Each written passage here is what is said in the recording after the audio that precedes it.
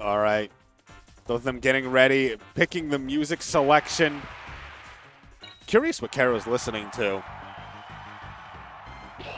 Probably Kanye West. That's what all Smash players at the top level listen to, right? Anyway, getting into game one right here. We're going to have the Rat Ditto. Oh, look at the spacing. Oh, honestly, I personally love this kind of 64. You see just the mindfulness at every point in the interactions. That up B, though, Pikachu having invincibility means he can get all the way back onto the stage on the other side. Gets him out of terrible situations that no other character has the potential to do. Okay, and Isai taking that first stock right there. But he's at 71. There's quite a lot that could end his life right here and now.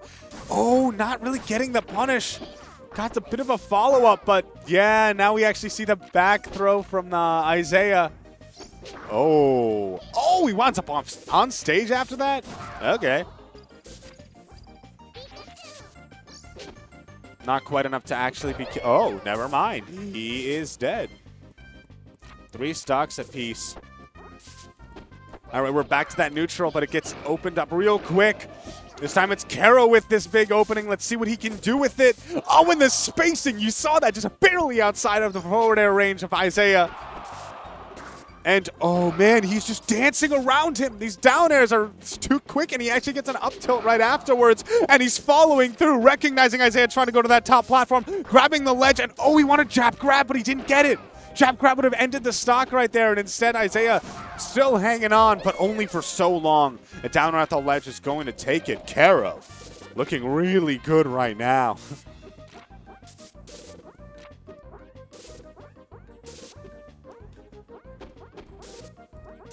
All right, look at these two, the spacing.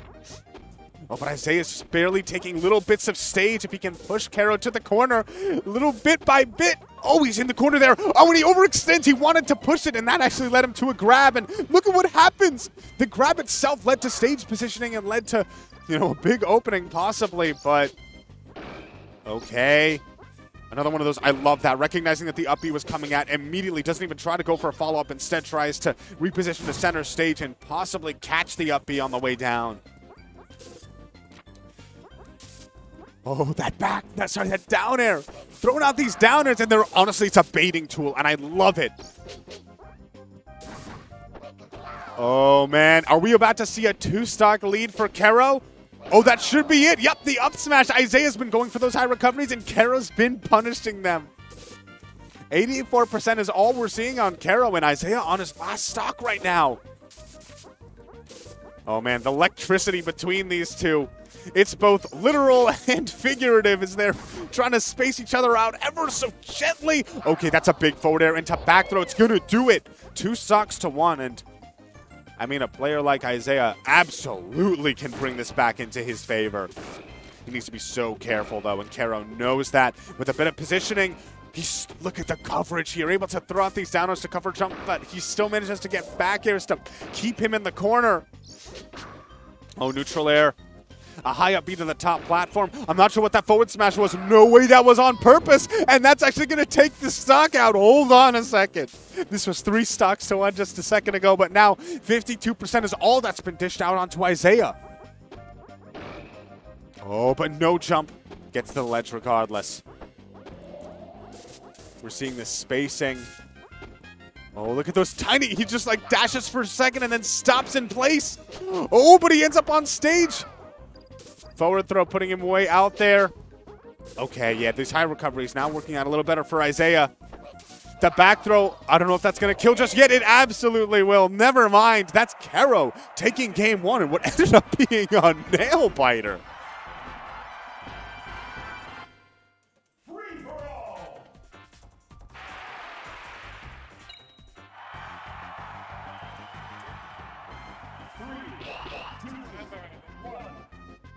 All right, moving into game 2 here, and even though these are the number 1, 2, and number 1 and number 2 seed in the pool, this is still best 2 out of 3 here. And okay, Isai getting the first blood. Okay, that downer, the great SDI, getting him onto stage. That could have possibly been, honestly, death for Kero. Right, back to this patient neutral. Isai, it's interesting that when we're in these neutral positions, he loves to go to the side platform, give him that verticality. But Kero it seems to never be falling for it. I feel like Kero is winning most of the neutral interactions. Then Isai usually gets, you know, when he's managed to open Kero up, it's because of the scrap situation. And there's the down air, neutral air. Going back to stage, catches the high recovery, up air into the up smash. Beautiful stuff. Kero taking the first stock again. Hold on, this is momentum in Kero's corner. Let's see if he can continue it. Oh, that little back air into forward throw. Let's see right here. Oh, but the magnet grab right there, and that's a massive pickup for Isai. 42%, this is effectively an even game. All right, down air. Trying to get this up tilt. Oh, and he waits out the invincibility. Off stage without a jump. Okay, another up B to get him out of that terrible situation. Isai looking so good right now. 84% on Kero. One grab will probably be death for him. Oh, but spaces it out with the up tilt. Yeah, look at this. You see Kero's facing away from Isai all the time. He wants to leave that up tilt as an anti-air option available to him. And down air, able to just cover so much space. And the back air, is that enough to do it? No, not quite yet. But, yeah, the forward throw is going to be the seal. Isai looking to even this up. He goes for that. Oh, Isai was really expecting Kero to go low. Now with some stage positioning, we've seen that Kero has been playing the neutral beautifully. Oh, but finally, Isai, that back air is big. Oh, and the up B to get him out of there. If you're not careful, if you leave Pikachu even a slight opening, he can use that up B. Sorry, yeah, it was the up B. Yeah, can use that up B to go all the way across the stage. Oh, up tilt. Look at the positioning right now. We're seeing tons of pivots from Isai, crouching in place in order to just barely microspace around those down airs from Kero. And he just stands still. Oh my God. Standing his ground. Finds the opening for himself. And now Isai evens up the stock count and honestly turns this into a completely even game state. Oh, he gets that first opening, but Isai manages to find the grab nonetheless. Okay, big pickup here. Up air into the back air. That's enough to do it. That's the first time we've really seen a 0 to death combo. It wasn't quite 0 to death, but, you know, huge long string that takes a Pikachu stock early. And like that, Kero is now on his last stock. The pressure is on for him, and Isai has shown that with the proper opening, he can just explode without warning. Going for the reverse forward air. Managing to combo break with up air. Hold on a second. There's a back air of his own, and that's able to do it. Completely even game right here. Kero, if he takes this stock, he wins with a 2-0 victory. Isai needs to bring it to a game 3 right now. Going for the pressure. He manages to find the grab on that top platform. 52% on Kero. In the Pika Ditto, honestly, percent really matters because once you are at the threat range of getting killed by a grab, oh man, the dynamic of the neutral just changes so much. Aggressive down air. Isai managing to have some stage positioning here. 84%. Oh man, being capped at the ledge is so scary. Back throw, almost doing it from across the entire planet. Isai looking for the finisher right here. And Kero is at the percent threshold where he will die to quite a bit. Isai on that side platform, and he goes through the deep. He like overshot that back air, and it worked out so well for him. That's Isai taking game 2, bringing us to game 3. Let's see how this ends up going. Number 1 and number 2 seed in the pool, showing why that's the case. They are neck and neck right now. I didn't even know Pikachu had a neck.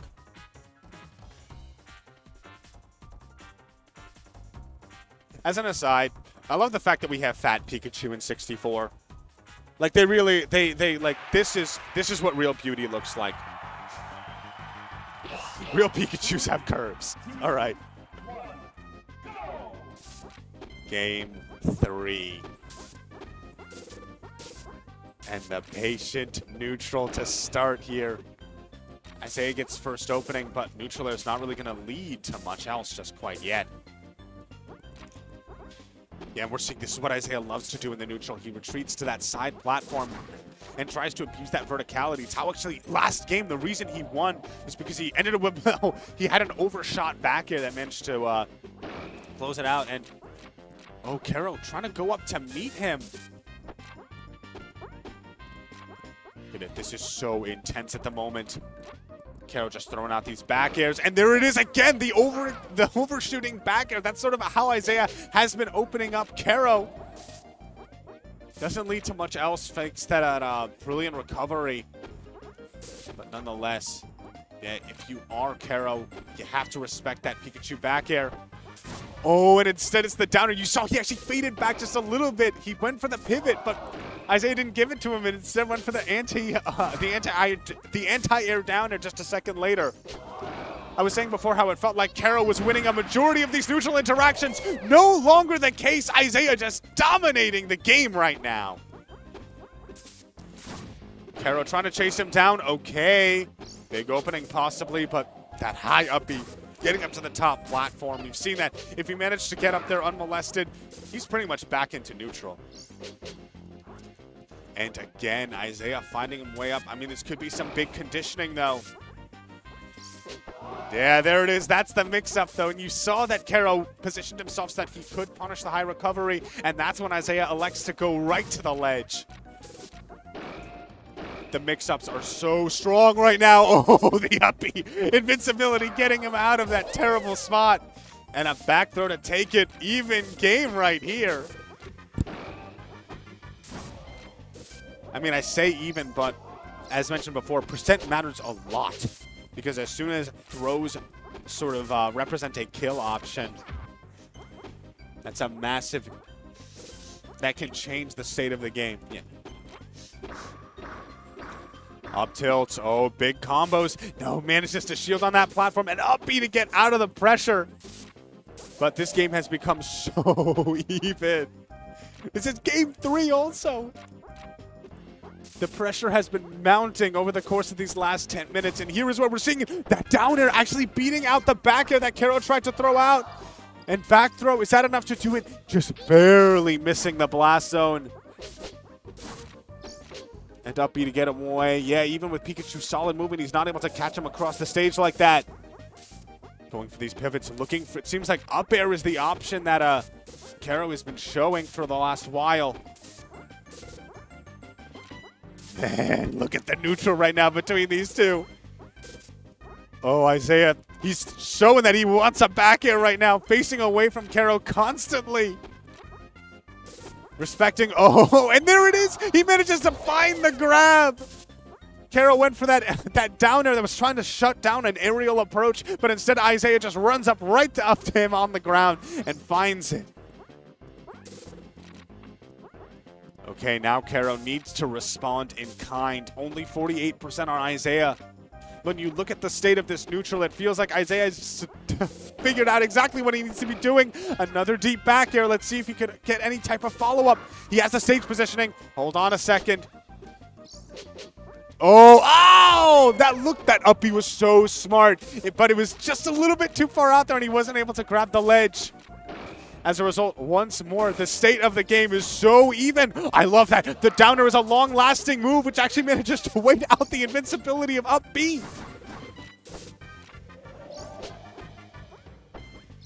Okay, yeah, Alvin. Sorry, rather, Kero going to the ledge right now, just making sure he has the opportunity to make it back to stage. Oh, look at this. This back airs, the spacing right now. Oh, went for that deep back air. That's what we've seen before. That was one of the big options that Isai used in order to... It was a difference maker, I will tell you that much. But now Kero is ready for it. But as a result, in order to respect that, he needs to put himself in the corner. And there's that back air. This time it wasn't an overextension.